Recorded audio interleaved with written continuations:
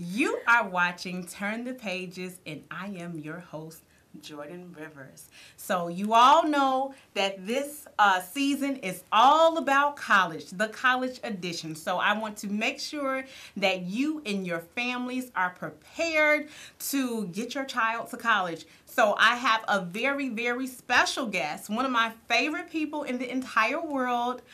Ariel Judah, she is definitely a force to be reckoned with and a future engineer. So before we get to Judah, I want you all to take a look at our website.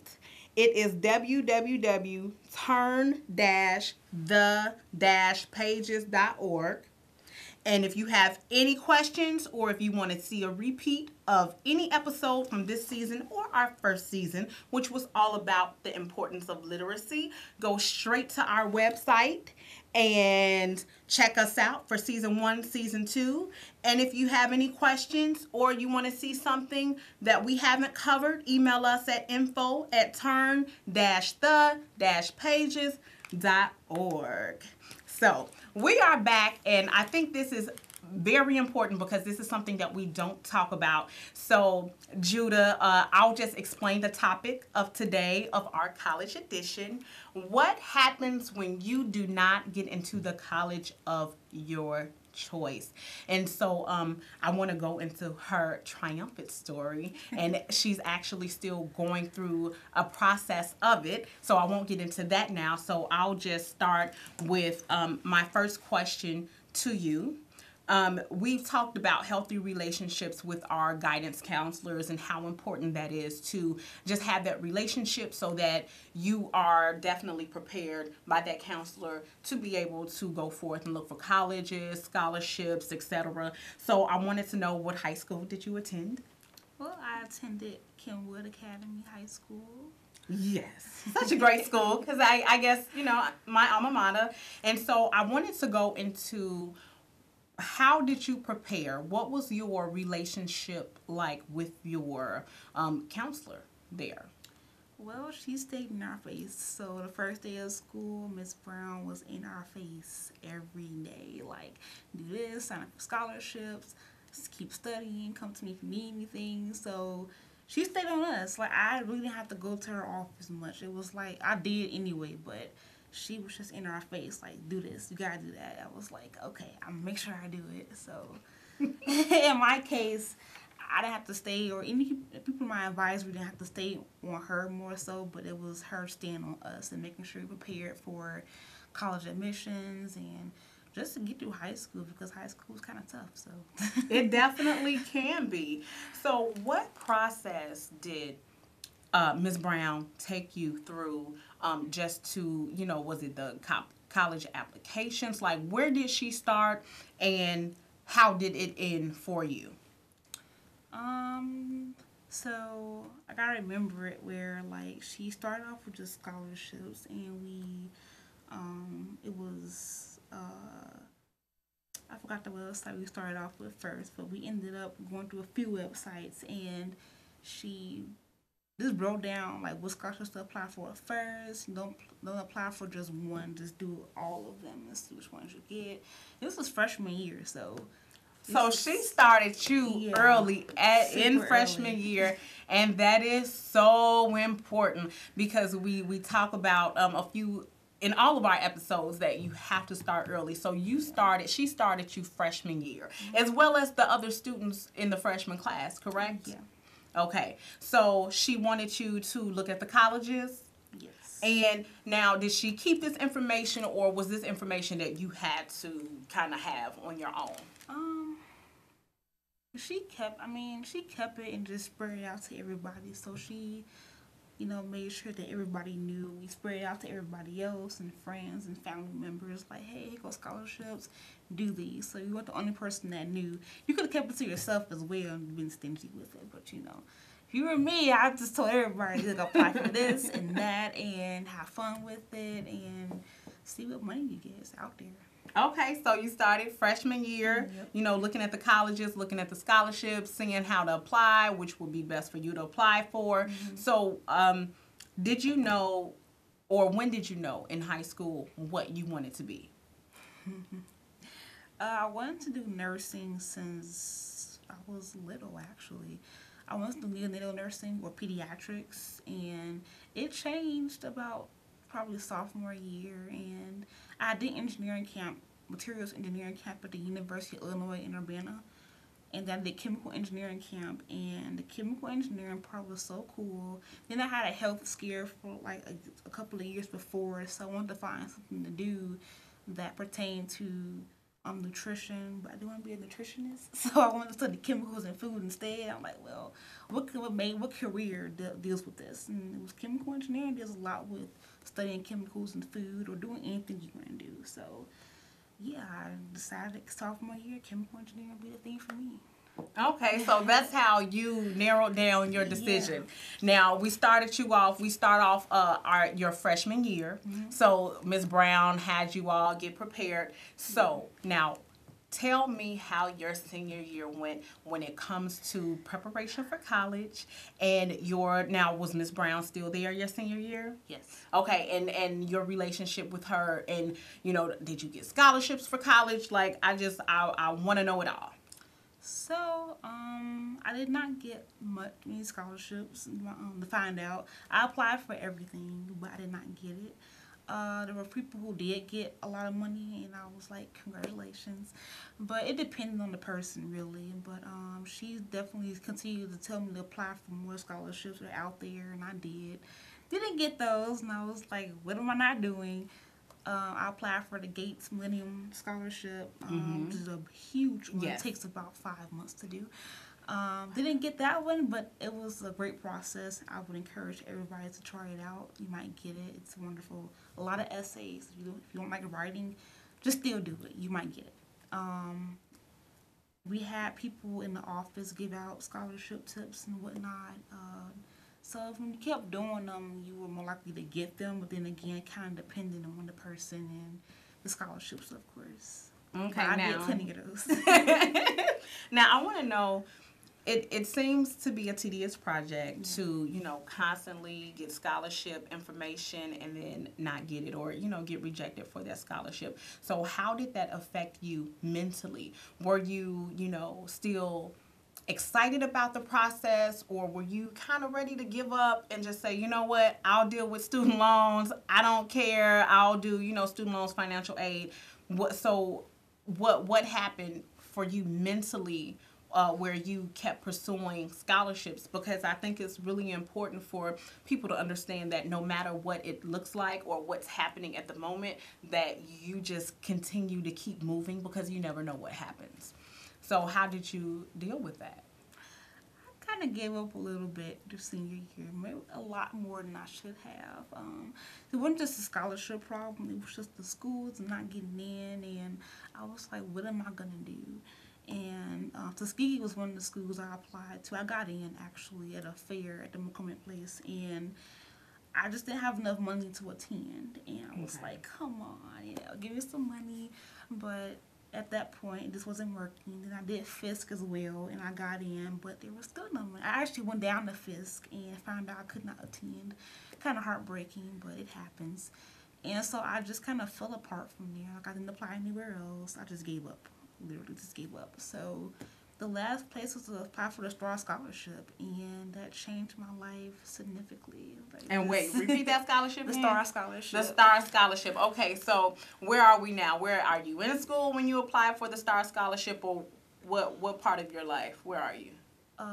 So I just graduated. I'm done with here at Washington now. I got my associate's degree. I'll be graduating in the spring of next year, actually, and I'll be here at Washington alone. Okay, so what worked out for you? You didn't. Well, you got into the school of your choices, but it was just a money issue. So you didn't receive a lot of financial aid, scholarships, grants, any of that. So you began to look at the city colleges of Chicago. Yeah. So I really want to bring this up. It's really important because a lot of times when you have, the city colleges or community colleges in, other states, people kind of frown upon them and they don't want to go there because it's a community college and, it's not like the university that you were looking at. And so I want to talk about how helpful CCC has been to you and in your academic career. So you went into Harold Washington. Yeah.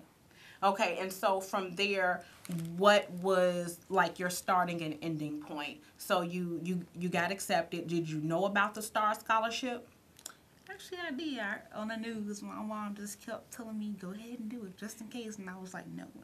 I don't want to do it. I was like, just mad overall, just period. I didn't want to do any more scholarships. I said, I might not even get it. Like, forget it. So what is the Star Scholarship? And is this something just at Harold Washington, or is this within the entire city colleges of Chicago? So we have 7 city colleges, just to put it out there. And the Star Scholarship, you can go any 7 colleges, or you can go into any of them and you can get that scholarship. No matter where you go, it could be Daly, it could be Truman, Harewood, it could be Malcolm X, Olive Harvey. You can go to any of those and you'll get that money. You have to have at least I think a 3.0 and a 17 on the ACT to get that scholarship. So they pretty much put out that money for people who didn't do so well on the ACT, like me. I got a 19 on the ACT.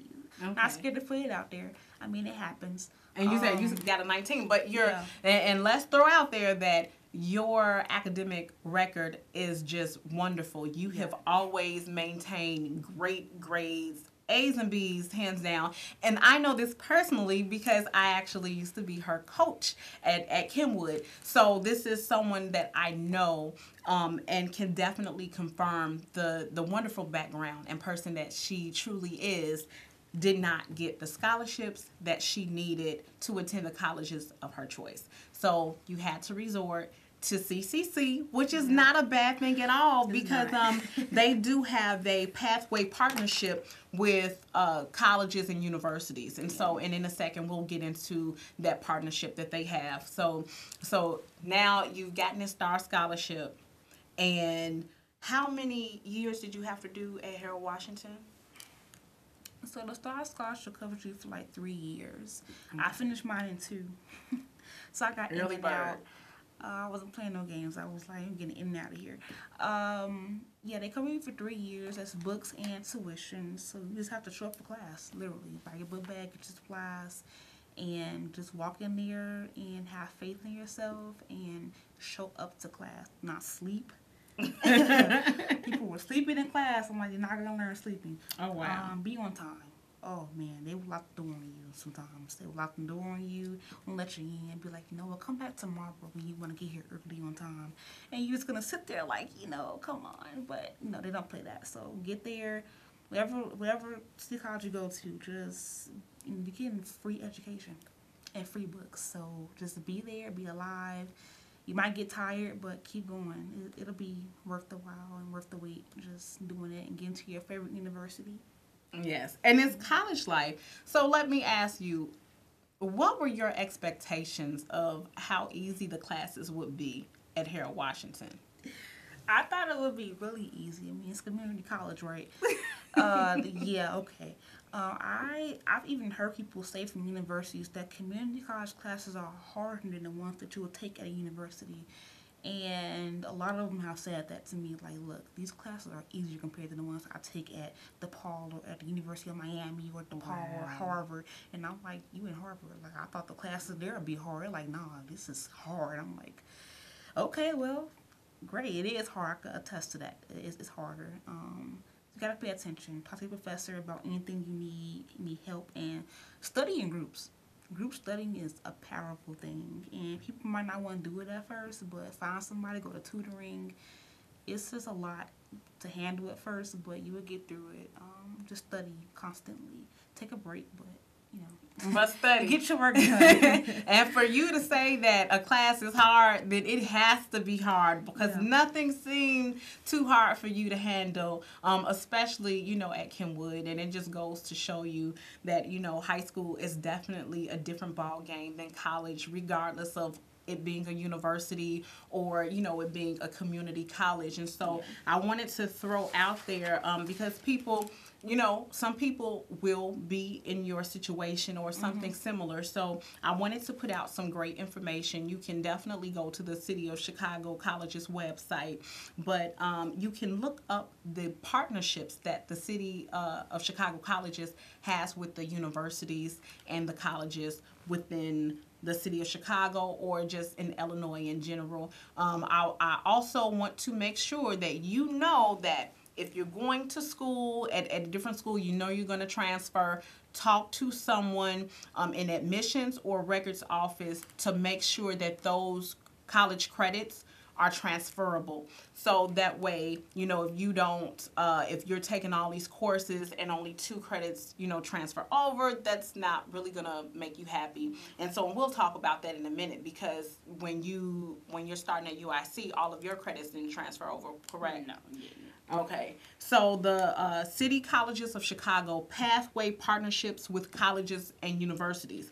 So I was very happy to see the list because there are a lot. So I'll start with University of Illinois Chicago. That's UIC. That's your school. And I'll go back to the top in alphabetical order. Columbia College Chicago. That's my school. DePaul University. That is also my school. Governor State. Illinois Institute of Technology, Kendall College, Loyola University, National Louis University, Northeastern Illinois University, Northern Illinois University, Roosevelt University, Robert Morris University, School of the Art Institute, and Southern Illinois University, Carbondale. So a lot of people say SIU. So that's Carbondale. So you can go to the City Colleges of Chicago, see whatever major you want to be, and look at the programs that they have look at the partnerships and the programs that they have through those partnerships with the colleges and universities because it's very important. And apply for is it the STAR Scholarship? Yes. And apply for that STAR Scholarship and, you know, see what happens because you never know. So let's go back to where you are now. So, because I always have to ask you, like, okay, are you in Harold Washington now? When do you start UIC? How does that work? So, the STAR Scholarship is for 3 years. Yes. So, how long does it really take for someone to be done with community college? Like, what's the normal? Are they there normally 2 or 3 years? It depends on the person. Like, I didn't have to work. So, I think that was a big thing me finishing in 2 years, not having to worry about where somewhere to live or worrying about income. My mom took care of everything with that. So it depends on the person. I've had people who's finished in 3 years. They have to work. They have kids, families, you know, or they take care of their own loved ones at home. So it depends. I wouldn't rush it if you don't have to. I don't feel like I rush, but if you can get down and get it done in 2 years, don't wait. Just go ahead and go through it. Just go. But if you have to take that 3rd year, the money is there for you. Don't rush it if you don't have to. Just go and take your time and do good. And do good. Well, that's some great advice. So, how did you find out about the partnership with the City Colleges of Chicago and Harold Washington? So, if you go to Harold Washington, you're going to meet somebody named Ellen Goldberg. And she is the most wonderful person at Harold Washington. Once again, Ellen Goldberg. She is wonderful. 11th floor, you will find her. And she told me everything about college and transferring. The best advice ever. Now, is she a counselor, college, or an advisor? She's a transfer advisor. Okay, transfer advisor. Okay, I just want to get that clear. Yeah. Okay. Yeah. Because you won't be staying at community college forever, right? Right. I want to go up there and check it out. She ran into me, actually. Okay. And I was like, who is this lady? She's so loud and just so everywhere. And she's so cool, though. Like, she's cool. And she gives you the best advice. She will give you the best advice. And she told me everything about transferring, the partnerships, of course, and who had the best engineering programs at their schools. And of course, UIC was up there, Loyola. It was IIT, which is #1 on the list, of course. Okay. But anyone you want to go to, I mean, UIC was cheapest, and I love UIC because, I mean, it's UIC, right? If you've been on campus, you'll love it. But whatever major, liberal arts, whatever, go through the partnerships and look at what they're talking about. They might ask for certain GPA. They might ask that a certain amount of credits done or certain classes. Certain classes you may need. Like calculus, algebra, of course. The smart people courses, as yeah. I call them, the calculus, count me out. Chemistry. So to make sure that whatever that partnership you want to do, just make sure you have the classes for it, and make sure at least 45 of those credits transfer, those 64 credits that you're going to get to graduate from Harold. Okay, now so you're done with Harold Washington College, and now you're going right into UIC. Are you on dorm? No. Okay. So UIC is a commuter school. 70% of the people at UIC commute to school. And that's because, I mean, we just got funding from the state, of course. So they have a lot to deal with it, of course.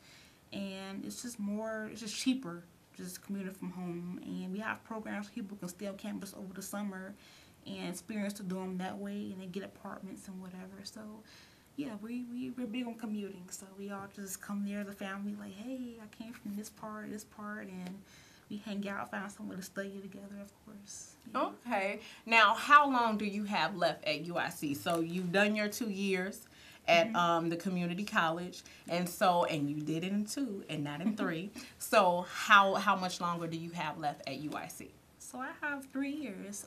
The engineering program at UIC is 5 years.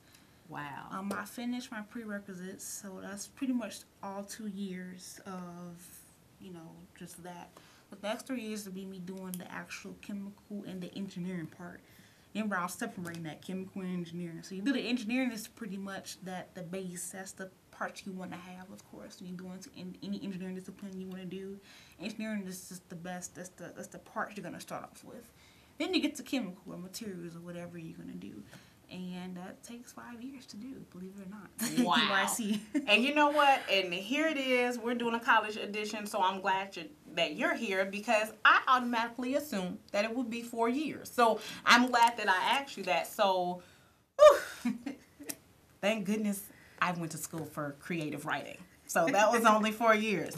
So, okay, so you're at UIC. What is your take on just your overall process? So I feel like, in a sense, you had a rough start, because I was one of those people who got that phone call from you because you were frustrated because you got into the school that you wanted to, but you couldn't afford it, and so you just kept going. And so that's so important to let people know that regardless of what your situation looks like when it comes to college, that if you continue to push yourself, you will definitely succeed. And you absolutely ran into things that you didn't even know existed, because you didn't even know to research it. So had that not even happened, you wouldn't have been able to, get the STAR scholarship. And even though you didn't get the scholarships that you applied for, in the beginning in high school, you still received scholarship that was definitely a huge help to you and where you are right now. And so I definitely want people to listen to your story and take that in, because it's important. So you cannot give up. So education is extremely important, and the better we are educated, the more that we can actually do for our communities, our neighbors, our children, and our future. So that is a huge, just keep pushing.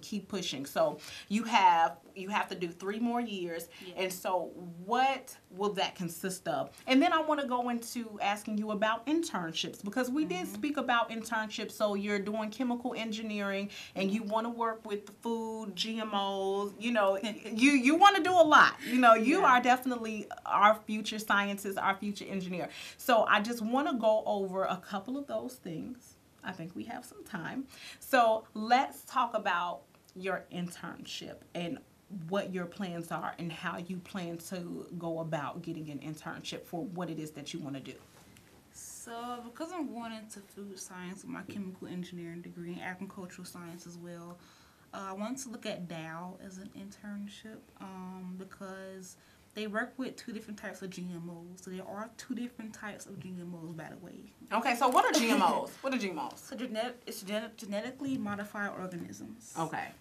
So basically the ones we all know about is the pesticides, chickens being injected with all kind of hormones. That's the bad part. We don't want that. Nobody wants that. Right. Then you have the part where they just take the seeds. Let's say you have a fruit in Africa and you want it grown here in America, in Illinois specifically. They'll put it in a hothouse or put it in an environment where it will grow in Africa without genetically modifying it, without any pesticides on it, no drugs on it at all. Just its regular natural state, but in a room or a tent or some house where the environment is the same. It's not changing anything really. It's the same fruit. And I want to work with that part of GMOs because I don't want to change anything genetically. I just want to figure out how to get those fruits and grow them here without harming anybody who consumes it, without harming the environment, and making it safe for everybody without any changes. I mean, we all want to eat food without changing it, right? Too much genetically and whatnot, so. Oh my gosh, that is so inspiring. I'm like, oh my gosh, in my mind, I'm leaning on the desk like this, like, oh my goodness. And so, I mean, it's definitely worth the 5 years. So, and I know a lot of people will probably, they see it, they're interested in it, they might not, look at it because they're saying, oh, it's, 5 years is too long. So, but I definitely want to thank you from the bottom of my heart for sharing your story with us. It's definitely important to keep pushing regardless of your circumstances. I know that there have been people who have probably experienced, even more of a setback than you have. And so I do appreciate you coming in and sharing your story with us. I really appreciate you all. Thank you so much, all of you viewers who are watching Turn the Pages. You can see me every Monday at 7 for our college edition. I hope you have a beautiful and wonderful day. Remember, www.turn-the-pages.org, and I hope to see you Monday.